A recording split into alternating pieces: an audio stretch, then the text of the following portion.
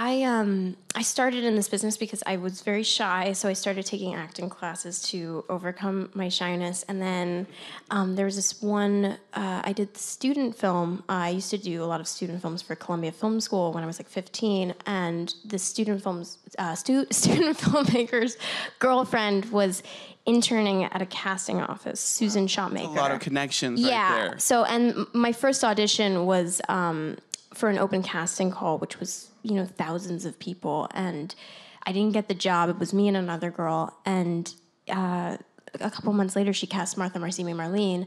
And that was my first movie. Yeah, and that was for Skins, right? That first show. Yeah. So I was really upset when I didn't get it. I was like, I don't know anyone in this business.